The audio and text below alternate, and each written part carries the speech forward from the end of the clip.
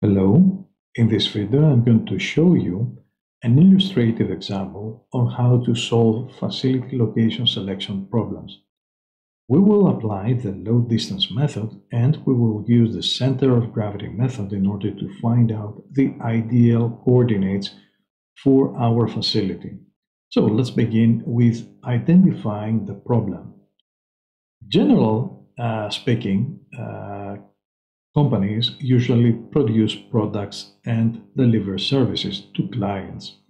So we have to identify whether we can find some optimal locations so as to serve customers throughout our retail facilities or customer centers, or the ideal locations where we will build our plants either or our distribution centers in order to deliver products to a variety of our retailers.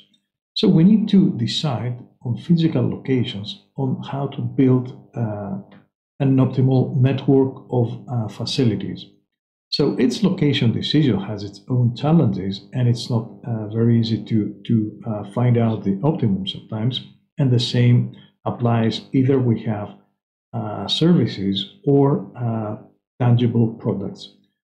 In general, the goal is to identify locations to build our facilities so as to maximize the efficiency of our production and, of course, our revenues, and at the same time minimize the cost and any side effect that we might face. So let's begin with an example of a frozen pizza manufacturing plant. We imagine that we would like to identify the best location in order to build a plant where we will produce frozen pizzas to deliver to retailers. Our example is more or less the same. We have a pizza plant that we need to decide where to build it, and we examine different combinations of locations. As a first example, we set our plant at some point, at some place, and we know that we have to deliver our products to three main retailers. Those retailers are located in City 1, 2, and 3, and those are the distances from our plant. If we gather all those distances into one table, we can identify that we need to deliver for City 1 10 tons per month, for City 2 retailer 20 tons per month, and for City 3 5 tons per month. The distances are given as you can see here. So one approach is to identify one weighted, one number, one metric, which is the weighted delivering, which is the tons, weighted by the distance. So if I multiply the tons by the distance for each row here, I get those numbers. So 10 times 34 gives 340 and so on. So I get a metric here, the total, which is 2,240. This indicates a weighted number, which is not, of course, real, but it indicates, let's say, how long my tons are traveling in this network. We might, let's say, we might not be very happy with that. So we might say that if we try another setting in our location, for example, this one, and try again to calculate this table, this weighted load for the tons, if we apply the same approach as before, here we find that the weighted sum of those products is equal to 1065. And we see that if we follow this setup, then we achieve half of this weighted load. So as you can, of course, imagine here, we have a reduced delivery time because, as you can see, we have placed our plant somewhere between those three cities, so the distances are substantially smaller than before. So we achieve reduced delivery time, we achieve reduced cost, and of course we increase our efficiency. One question that is quite critical, though, is whether the cost of the land here in this setting allows us to have the reduced cost in total, because we might gain in delivery time, but we might have some extra or substantially extra costs due to land in this place. But whatever it is, we apply here a method, as you see, and this method is the load distance method. It is one of the possible methods that we use in order to solve location problems like that. And the overall approach is to try to find out some factors that influence our decision. The factors could be, some of those could be the proximity that we need to have with our clients or markets, the proximity to suppliers and resources, or some other company facilities. So all those factors affect how fast our load will reach our clients. So we identify in every industry the load as a number. What do we mean by load? We may, in some cases, we may consider the shipment in tons to our suppliers or to our clients, or we might consider the number of customers or employees, the volume, or the miles that they have to travel. In any case, we need to quantify what we actually mean with load.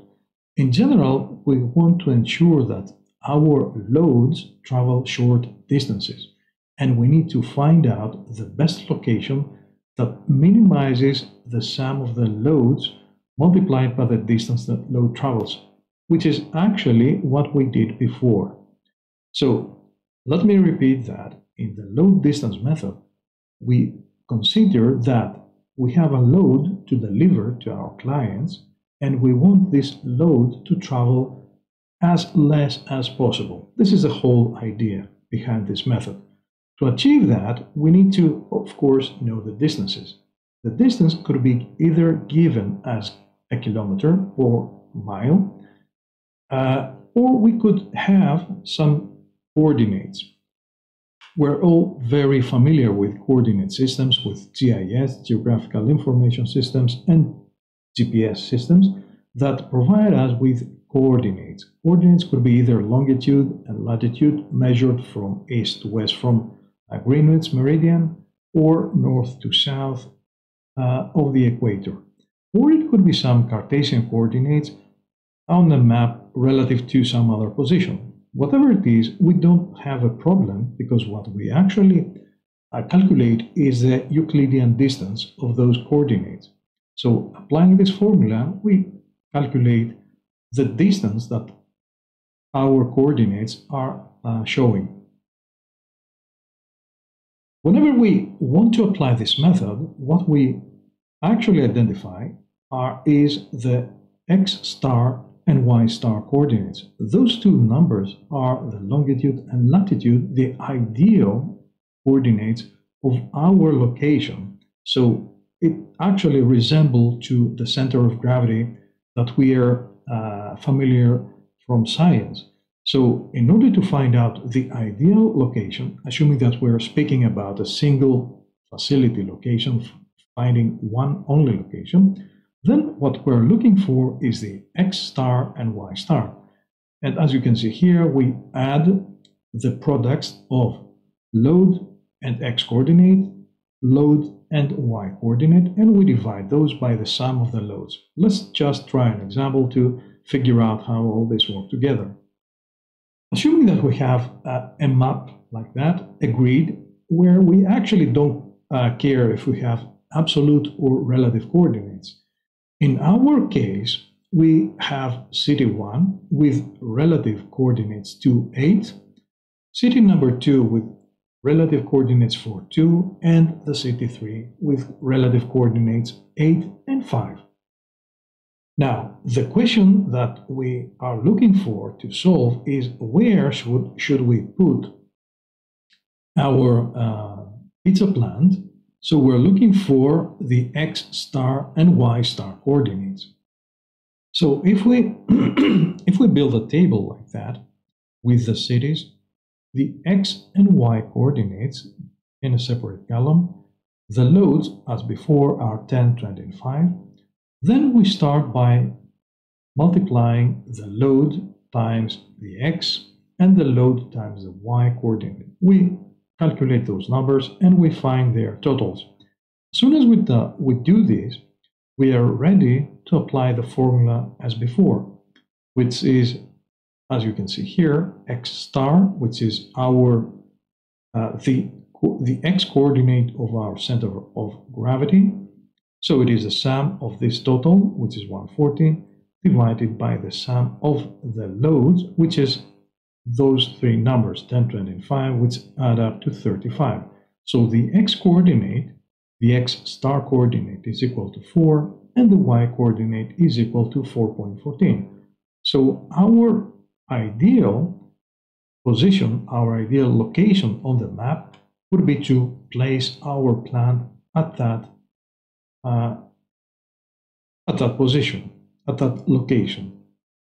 However, as we said, we need to examine a lot of additional factors: the cost of land, the cost of employees, maybe if we're operating in another country, how easy it is to build a plant there, politics, influences, and all those external factors that affect our decision.